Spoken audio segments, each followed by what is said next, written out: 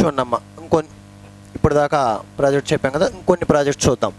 Sharavathi project, river వచ్చేసి Sharavathi river మీద okay. ఎక్కడంటే కర్ణాటక రాష్ట్రంలో. బెనిఫిటబుల్ స్టేట్ వచ్చేసి కర్ణాటక. ఇంపార్టెన్స్ వచ్చేసి ఓకేనా విద్యుత్ శక్తి ప్లస్ నీటిపారుదల. నెక్స్ట్ ఫరక్కా ప్రాజెక్ట్, రివర్ వచ్చేసి గంగా నది వెస్ట్ బెంగాల్లో ఓకేనా. బెనిఫిటబుల్ వెస్ట్ బెంగాల్, విద్యుత్ శక్తి నీటిపారుదల. నెక్స్ట్ కోసి ప్రాజెక్ట్, రివర్ వచ్చేసి కోసి బీహార్లో ఉంది. ఎక్కడ కట్టారమ్మా ఇది? బీహార్లో కట్టారు ఓకేనా. బెనిఫిటబుల్ స్టేట్స్ వచ్చి Bihar plus UP plus Nepal ఓకేనా. విద్యుత్ శక్తి ప్లస్ నీటిపారుదల. చూడండి, భారతదేశంలో మొదటి అంతర్జాతీయ ప్రాజెక్ట్ ఏదైనా ఉందంటే కోసి ప్రాజెక్టు ఓకేనా. నెక్స్ట్ గండక్ ప్రాజెక్ట్ ఓకేనా. భారతదేశంలో రెండవ అంతర్జాతీయ ప్రాజెక్ట్ ఏదైనా ఉందంటే గండక్ ప్రాజెక్టు. రివర్ వచ్చేసి గండక్ నది మీద నిర్మించారు ఓకేనా. ఇది వచ్చేసి బీహార్, ఇది కూడా బీహార్లో నిర్మించడం జరిగింది. Bihar plus UP plus Nepal, విద్యుత్ శక్తి నీటిపారుదల. నెక్స్ట్ మార్చ్కండ్ ప్రాజెక్టు, రివర్ వచ్చేసి మార్చ్కండ్ ఒడిషాలో నిర్మించారన్నమాట. ఒడిషా ప్లస్ ఏపీ ఉమ్మడి ప్రాజెక్ట్ అనమాట, భాగస్వామ్యంతో నిర్మించడం జరిగింది. విద్యుత్ శక్తి నీటిపారుదల. నెక్స్ట్ కుందా ప్రాజెక్ట్ వచ్చేసి రివర్ కుందా నది మీదే నిర్మించారు. ఎక్కడంటే తమిళనాడు రాష్ట్రంలో నిర్మించారు ఓకేనా. తమిళనాడు, విద్యుత్ శక్తి నీటిపారుదల. నెక్స్ట్ పూర్ణ ప్రాజెక్ట్ ఎక్కడ నిర్మించారంటే పెన్గంగా రివర్ మీద. వెరీ వెరీ ఇంపార్టెంట్ అమ్మా. పూర్ణ ప్రాజెక్ట్ ఎక్కడ నిర్మించారంటే పెన్గంగా రివర్ మీద నిర్మించారు. ఎక్కడంటే మహారాష్ట్రలో నిర్మించడం జరిగింది ఓకేనా.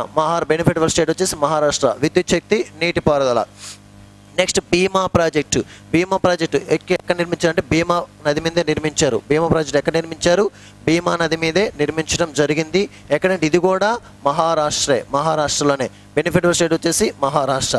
నెక్స్ట్ మహీం ప్రాజెక్టు ఎక్కడంటే రివర్ సబర్మతి మహి అని చెప్పుకున్నాం, గుర్తుందా ఓకేనా. అలాగనమాట మహి నది మీద నిర్మించడం జరిగింది. ఎక్కడంటే గుజరాత్ రాష్ట్రంలో నిర్మించడం జరిగింది. నెక్స్ట్ మహారాష్ట్ర, ఇది వచ్చేసి గుజరాత్ ఓకే, విద్యుత్ శక్తి నీటిపారుదల.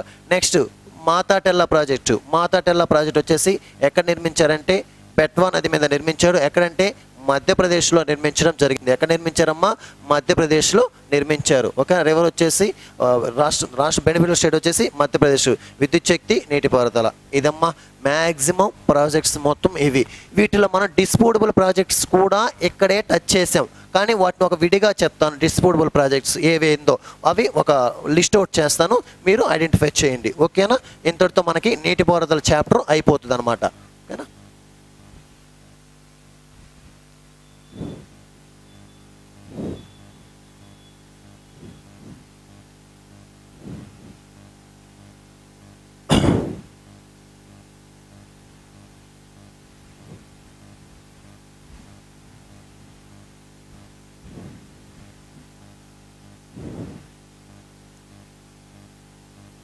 కొంచెం అది ఉన్నాయి డిస్ప్యూటబుల్ ప్రాజెక్ట్స్ అని చెప్పేసి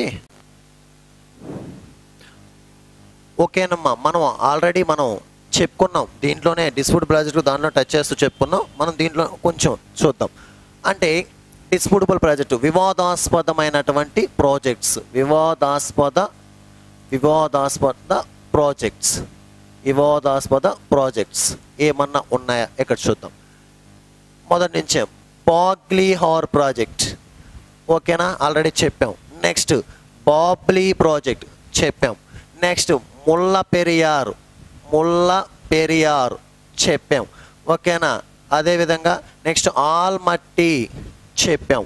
నెక్స్ట్ మహదాయి ప్రాజెక్ట్, ఇది చెప్పలేదు, ఇది గోవాలో ఉందమ్మా, గోవాలో ఉంది. కర్ణాటకకి ప్లస్ గోవాకి వివాదాస్పద ప్రాజెక్ట్, రివర్ మహదాయి మీదే నిర్మించారు, మహదాయి ప్రాజెక్ట్ ఓకేనా. నెక్స్ట్ కృష్ణగంగా ప్రాజెక్ట్, ఇది పాకిస్తాన్కి మనకి వివాదాస్పద ప్రాజెక్టు. ఆల్రెడీ మీకు చెప్పాను, నదులు చెప్పేటప్పుడు చెప్పుంటాను. 1960లో ఇండస్ రివర్ ట్రీటీ జరిగింది. అంటే ఓకేనా సింధు నదీ జలాల ఒప్పందం జరిగింది. ఈ సింధు నదీ జలాల ఒప్పందం ప్రకారం భారతదేశానికి సట్లెజ్ ఓకేనా బియాస్ రావి అంటే ఈ నీటిని మనం ఎక్కువగా ఉపయోగించుకోవడానికి అవకాశం లభించింది. ఏటి ద్వారా 1960లో చేసుకున్నటువంటి ఇండస్ ట్రీటీ ఓకేనా ఇండస్ రివర్ ట్రీటీ ద్వారా మనకి ఓకేనా సట్లెజ్ ఓకేనా బియాస్ రావి నదుల్ని ఎక్కువగా మనం వినియోగించుకోవడానికి ఆస్కారం ఉందన్నమాట. ఓకేనా అందుకని ఈ మధ్య నరేంద్ర మోడీ గారు ఒక మాట అన్నారు. ఎందుకంటే మన భారతీయ సైనికుల మీద ఏం చేస్తున్నారంటే ఉగ్రవాదులు దాడి చేస్తున్న సందర్భంలో పాకిస్తాన్ ఎటువంటి పట్టించుకోకుండా ఉన్న సందర్భంలో పాకిస్తాన్ ఉగ్రవాదులకు ఓకేనా ఆవాసం కల్పిస్తున్న సందర్భంలో మన వాళ్ళు ఒకసారి సర్జికల్ స్ట్రైక్ చేశారు. ఆ సర్జికల్ స్ట్రైక్ చేసిన సందర్భంలో ఓకేనా ఇండస్ వాటర్ ట్రీటీని రద్దు చేస్తామని చెప్పేసి మన యొక్క ప్రధానమంత్రి నరేంద్ర మోడీ గారు చెప్పారు. కానీ ఒకే మాట అన్నారు, నీరు రక్తం ఒకే దారి గుండా ప్రవహించవు, అందుకని మనం ఏం చేయాలి, వాళ్ళకి నీటిని ఆపేద్దాం అనుకుంటే అది అలా చేయకుండా పద్ధతి కాదని చెప్పి చర్చల ద్వారా కొంచెం వాటిని నీరుని ఇవ్వటం కూడా జరిగిందనమాట. నెక్స్ట్ ఇవన్నీ కూడా నెక్స్ట్ తుంగభద్ర ప్రాజెక్ట్ చెప్పాం. తుంగభద్ర ప్రాజెక్టు ఇది కూడా మనకి కర్ణాటకకి వివాదాస్పద ప్రాజెక్టు. ఓకేనా ఇవన్నీ కూడా మ్యాక్సిమం మనకి ఈ మధ్య ఉన్నటువంటి వివాదాస్పద ప్రాజెక్ట్స్. ఇవి వచ్చేసి తెలంగాణ స్టేట్కి అలా చెప్పేసాం మీకు, తెలంగాణ మహారాష్ట్రకి వివాదాస్పద ప్రాజెక్ట్స్. ఓకేనా ఇవన్నీ కూడా మనం ఈ వివాదాస్పద ప్రాజెక్ట్స్ కూడా చూసుకోవాలి. ఓకేనా నెక్స్ట్ ఇంకా మిస్లేనియస్గా చూసుకుంటే వాటిలో కొంచెం డ్యామ్స్కి సంబంధించి కొన్ని ఇంపార్టెంట్ పాయింట్స్ ఓకేనా ఇంపార్టెంట్ పాయింట్స్ వచ్చేసి చూద్దాం. ఏం ఇంపార్టెంట్ పాయింట్స్ ఉన్నాయి డ్యామ్స్కి సంబంధించి అంటే ఓకేనా ఫస్ట్ ఇంటర్నేషనల్ ప్రాజెక్టు మొదటి అంతర్జాతీయ ప్రాజెక్ట్ వచ్చేసి కోసి ప్రాజెక్ట్ అని చెప్పాం. అదేవిధంగా రెండవ అంతర్జాతీయ ప్రాజెక్ట్ వచ్చేసి గండక్ ప్రాజెక్ట్ అని చెప్పేసాం. భారతదేశంలో అతిపెద్ద ప్రాజెక్ట్ వచ్చేసి బాక్రానంగల్ ప్రాజెక్ట్. భారతదేశంలో అతిపెద్ద ప్రాజెక్ట్ వచ్చేసి బాక్రానంగల్ ప్రాజెక్ట్. భారతదేశంలో ఎత్తైన ప్రాజెక్ట్ వచ్చేసి తెహ్రీ డ్యామ్. భారతదేశంలో ఎత్తైన ప్రాజెక్ట్ ఏదన్నా ఉందంటే తెహ్రీ డ్యామ్. భారతదేశంలో ఎత్తైన జల విద్యుత్ ప్రాజెక్ట్ వచ్చేసి భారతదేశంలో ఎత్తైన జల విద్యుత్ ప్రాజెక్ట్ వచ్చేసి నాదపా చక్రి మీకు చెప్పాం, నాదపా చక్రి. ఓకేనా నెక్స్ట్ వచ్చేసి భారతదేశంలో రెండవ ఎత్తైన ప్రాజెక్టు వచ్చేసి జల విద్యుత్ ఎత్తైన ప్రాజెక్ట్ వచ్చేసి తెహ్రీ డ్యామ్. ఎత్తైన జల విద్యుత్ ప్రాజెక్ట్ వచ్చేసి ఓకే నాదపా చక్రి ప్రాజెక్ట్ అని చెప్పామన్నమాట. నెక్స్ట్ వచ్చేసి భారతదేశంలో పొడవైన ప్రాజెక్ట్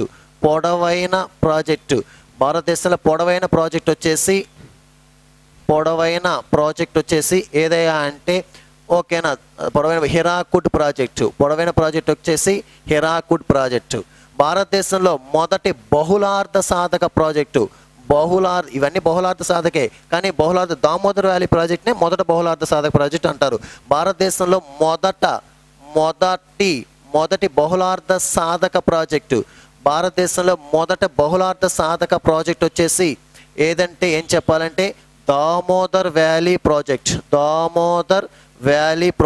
భారతదేశంలో మొదటి బహుళార్థ సాధక ప్రాజెక్ట్ వచ్చేసి దామోదర్ వ్యాలీ ప్రాజెక్టు. స్వతంత్రం వచ్చిన తర్వాత ఆఫ్టర్ ఇండిపెండెన్స్ తర్వాత స్వతంత్రం వచ్చిన తర్వాత మన వాళ్ళు నిర్మించిన మొదటి ప్రాజెక్ట్ వచ్చేసి బాక్రానంగల్ ప్రాజెక్ట్.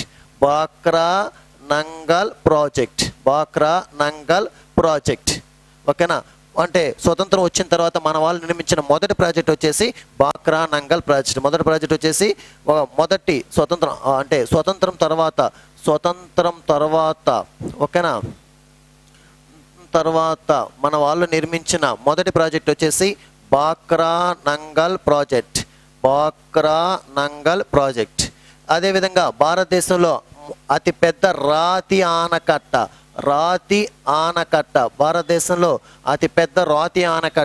నాగార్జున సాగర్ భారతదేశంలో అతిపెద్ద రాతి ఆనకట్ట ఏదంటే ఏం చెప్పాలి? నాగార్జున సాగర్. ప్రపంచంలోనే అతిపెద్ద రాతి ఆనకట్ట. చూడండి, ఈ మిస్లేనియస్ పాయింట్స్ చాలా ఇంపార్టెంట్ అమ్మ.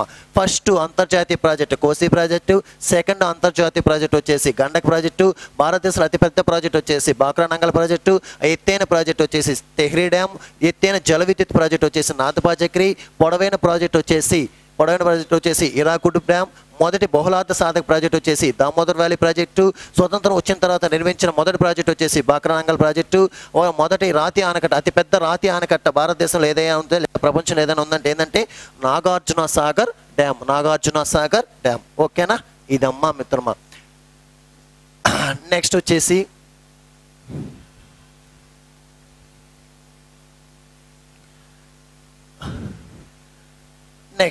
భారతదేశంలో పొడవైన కృత్రిమ కాలువ